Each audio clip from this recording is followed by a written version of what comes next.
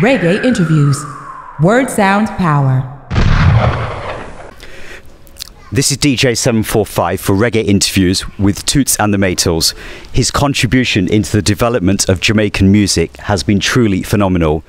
To say that he is a pioneer is an understatement, yet almost 6 decades on, he continues to grace us with his rich, soulful vocals. How are we doing today? I'm doing quite all right. Nice to have you here at the Reggae Centre to have a talk with me. This is where all the musical magic is happening right now, Reggae Centre. Right now, yes, that's on my yard. Okay. My yard, and my little studio over there. Okay. Now, Toots, I feel as though you've been through it all. We've gone through the ska eras, the rocksteady, the reggae. You know, you've been touring, putting smiles on hundreds, thousands of people's faces across the world. How do you feel about being able to do that?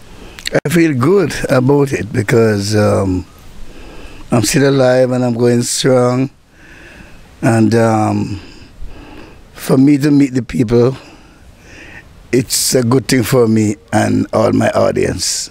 So I will be always doing this and doing something conscious pertaining to reggae music. Is there anywhere in the world that has a really special bond as far as you are concerned? You know, when someone, proposes a tour for you and with the band, is there a place that really puts a bright smile on your face? Well, as you know, Jamaica first, and always be. London is my hometown, actually. if I'm not living in Jamaica, I will be living in London. Really? Okay. And then in Europe, really, I love the vibes of the people. So that's one of my favorites, Jamaica and Europe. Okay. Do you think you'd be able to manage the cold weather extremes that we have in Europe, though, in the winter months? I did it all the time. Okay. Did it all the time, and it was good. Because the reggae music keep you warm. Right, okay. Yes. Now, we're really excited about your forthcoming album, which is entitled Got to Be Tough. Let's focus a little bit on that particular project. I believe that was an album that has been put together with Trojan Jamaica, which is a newly formed label. Yeah, the album put together from Reggae Centre with the company Jamaican Trojan. They also involved in these songs that I have. So I'm the one who put it together so they could listen to it and put what they are putting together and make it be a good album called You Got to Be Tough. Right, okay. Now, the partners within Trojan Jamaica, I believe, is a Zak Starkey and also a Sshh, Liguz. Tell us about those two people. Well, those people, I know them because of my music. They grow up in it and they come and we meet each other, and it's two great people. Zachary, I call him Zachary. Okay. Zachary is a great musician.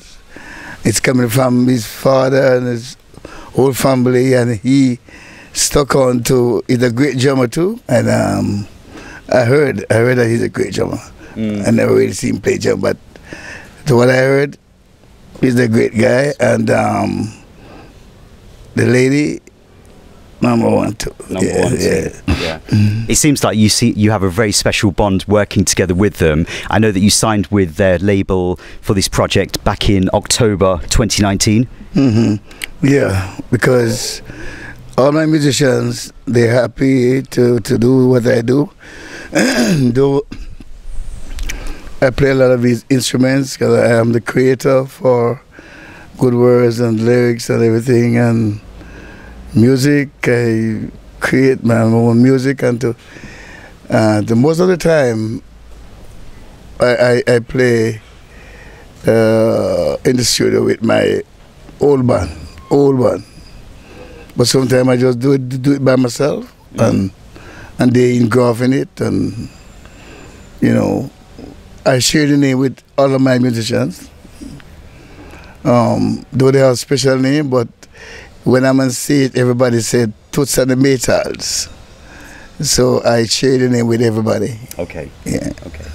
Now, you first collaborated with Trojan Jamaica in 2019 on one of their debut projects, the Red, Gold, Green and Blue project, which was like a various artists album where artists like yourselves were covering blues songs, and you actually covered a Fleetwood Mac song, Man of the World.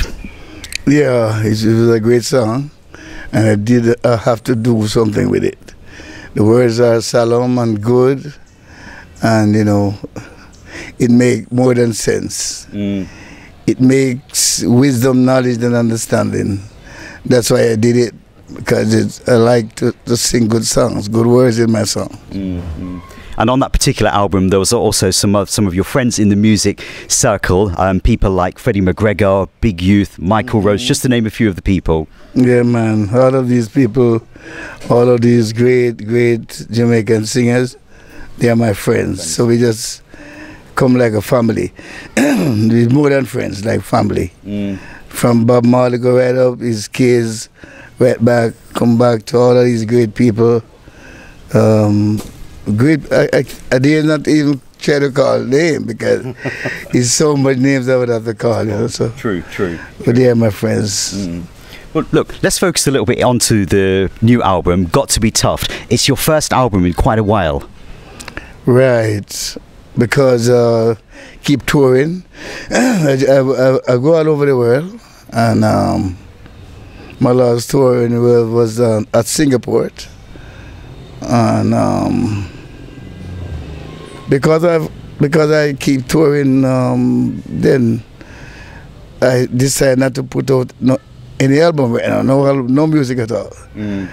Until I met Zachary, and he said, "Yeah, man, I like these songs," and also get in touch with my lawyer, which is Frederick Gordon, and you know, and Zachary lawyer, and Jeffrey, and Wayne Jobson, a lot of great people. Sly and myself, Nigel is my engineer, and everybody said it's going to be good. So we got to make sure it got to be tough, you know. Absolutely. I mean, when I've heard the title track, I really love some of the guitar work on it, and I love the message. You know, you're talking about things like friendships, the hardships, the shorter days. What is the message that you're trying to portray with that song, Got to Be Tough? Well, you know, you got to be tough and believe in what you do, believe in yourself, believe in what you do, and believe in God, and believe in God Almighty, Rastafari, and then everything will be coming true very quickly, because the time is running out, you know, so we have to hurry up and do what we have to do, and do it well. So my message for all my friends and family is to believe in what you do, and do all the good you can, and then make sure that you believe in yourself. And I guess that some of the subjects, the topics that you're talking about on that single, Got to Be Tough, are based on own self-experiences over the years. Yes, you can say that. Though is the single that I did, I never really, I just regulated, but I never really write it. But the album is made, yeah. And people have to have some understanding towards the music, because a lot of music is not so good, and the word is not saying great, but the city goes along. But in this album, people will learn some knowledge from the words of my song. And then other songs that are on this brand new album, a song like Warning Warning. Well, who did you have in mind when you were actually writing Warning Warning? Well, it was early in the morning. I wake up 3 o'clock, everybody. And the vibes comes along. Pick up my guitar, go in the bathroom, and I start to create some things. And daylight out, Nigel come down, and we just put it together. Right, okay. And all of the tracks that were recorded here at Reggae Centre? Yeah, Reggae Centre, yes. Yeah, okay. It's recorded here. One of the other songs on the forthcoming album includes Struggle. It has a very, very funky sort of beat, funky rhythm, but there's still an underlying serious message behind that song. You're urging people to stop the fighting, the shootings. And the killing. Because it's necessary for us, no? Yes, it's necessary for us to beware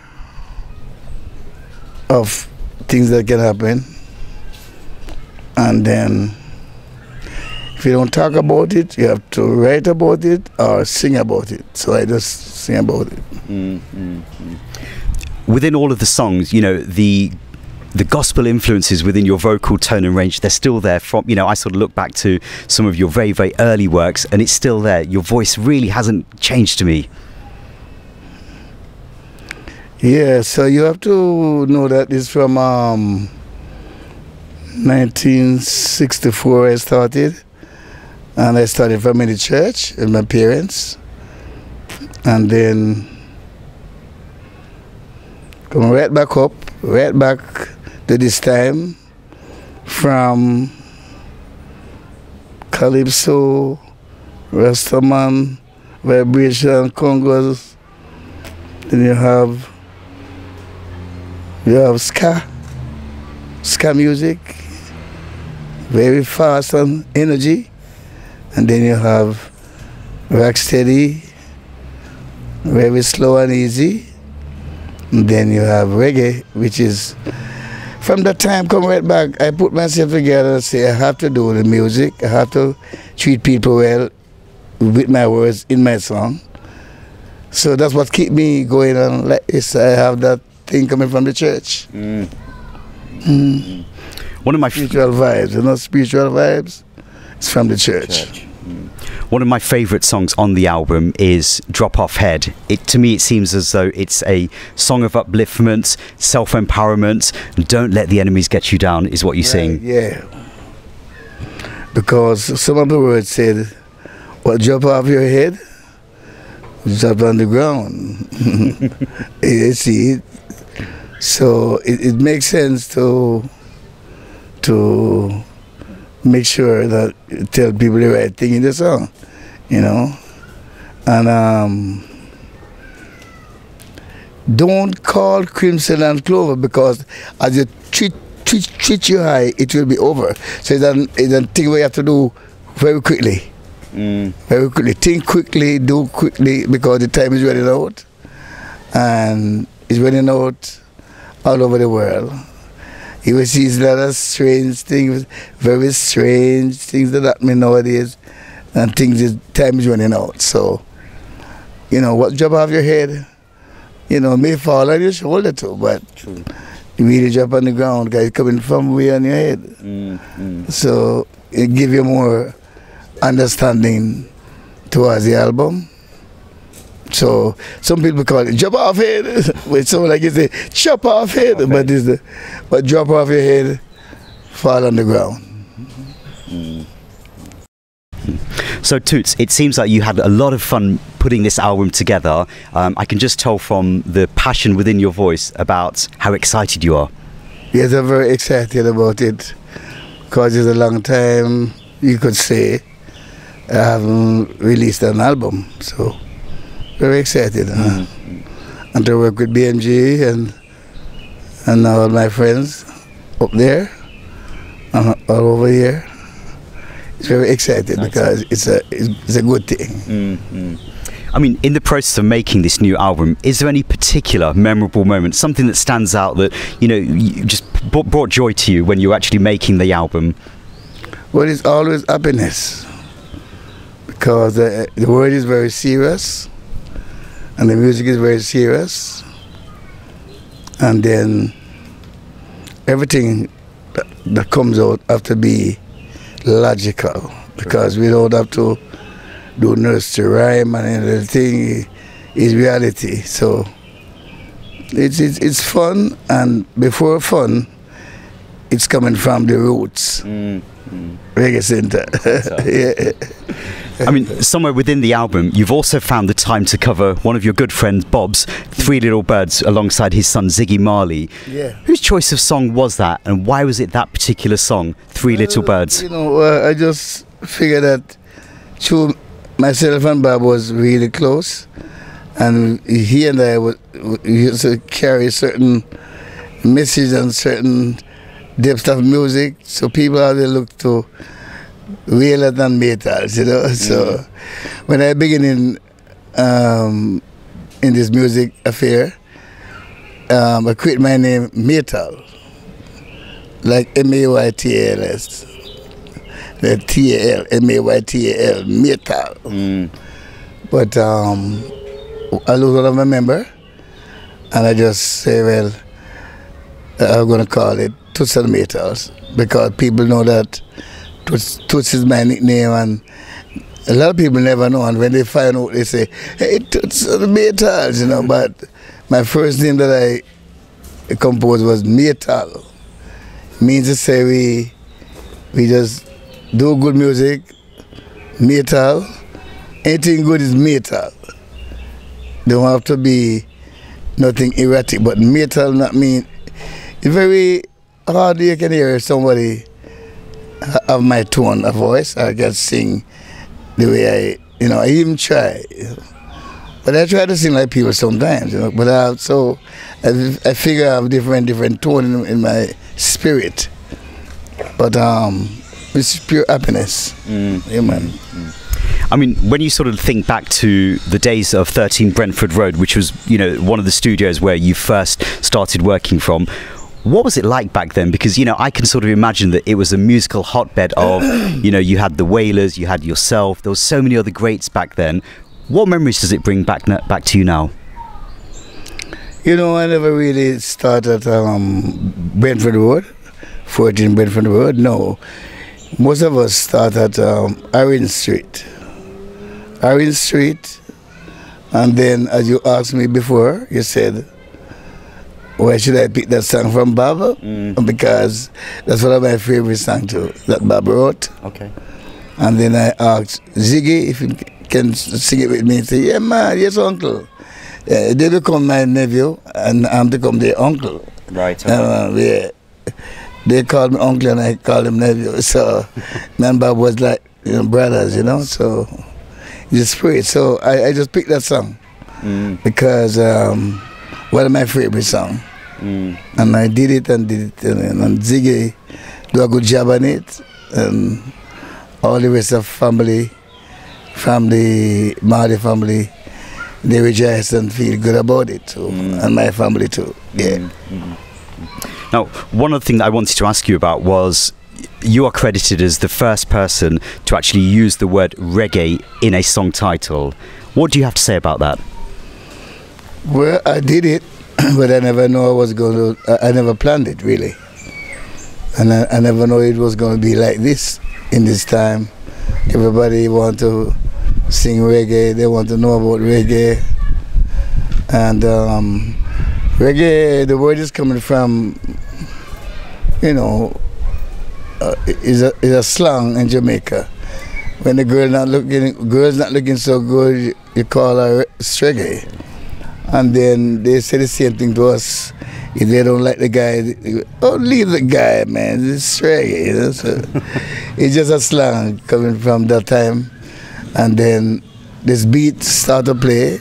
Some great musicians in Jamaica start the beat, and then some people used to call it blue beat or boogie beat, and it's just like a slip.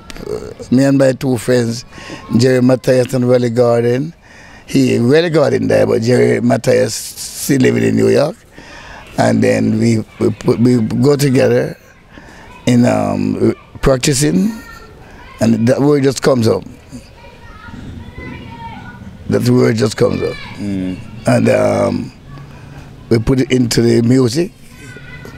Then when people come from the tourists or Europe, or anywhere, America they come from, they said they really appreciate to know that the music that we play called reggae. Nobody didn't know what they called it. And so until I say, let's do the reggae, and then you know, it wasn't a great song, but it was a great moment, and for people today to recognize our music, and it's called reggae, and it's happened that is I coined the word reggae in my song, so it's cool. One of the things that I've sort of noticed or read about in the press in recent sort of times is that people are saying that Jamaica needs to take back reggae. But what do you have to think? What are your thoughts on that? Because, you know, some people sort of say that, you know, people from overseas are now sort of like making reggae their own, and reggae should stay Jamaican. What do you feel about that? Well, I don't know about take back reggae from where. This is the question. That's why I asked the question. I don't know if reggae never got nowhere. I'm here, I'm reggae. And a lot of all the Jamaican artists are reggae also, you know. So, exactly, so...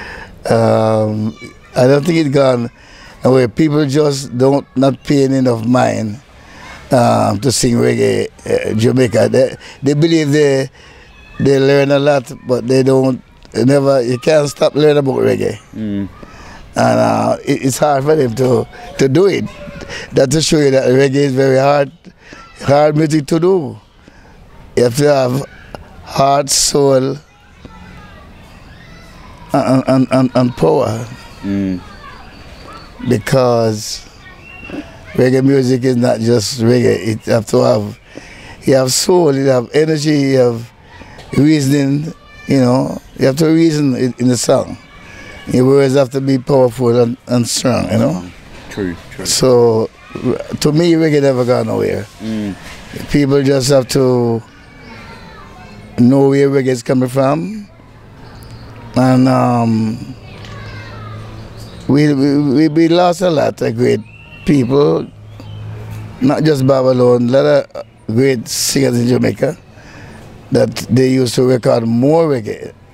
The youths of today, they recording less reggae, you know. So for me, reggae never got nowhere. I'm still here, and my audience is there waiting to see me. Of course, of course. Back in 1980, I think it was, you recorded an album which was recorded in the UK called Toots Live. Do you have any memories of that particular event? Yeah, man. I used to work with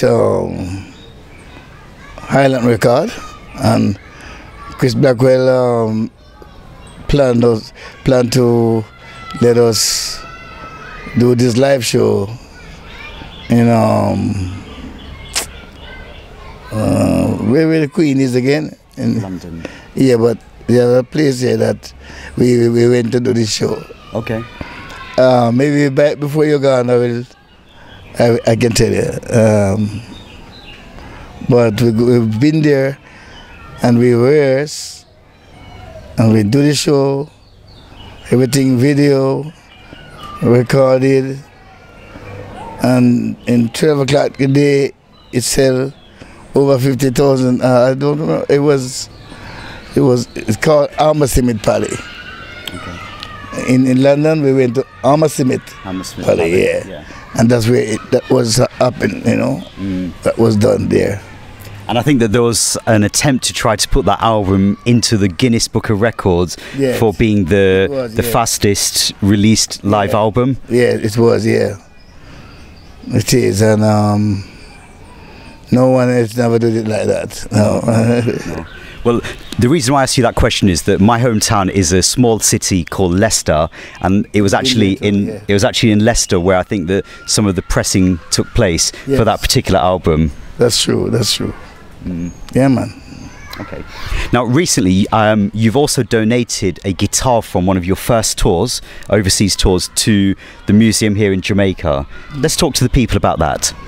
Well, I did it because it's very important and necessary to do, and then people have to take a look at that, and I wish many more artists could donate a present like that, and for is all about reggae and the standard of reggae to bring people to the altar, and then everyone just germinate.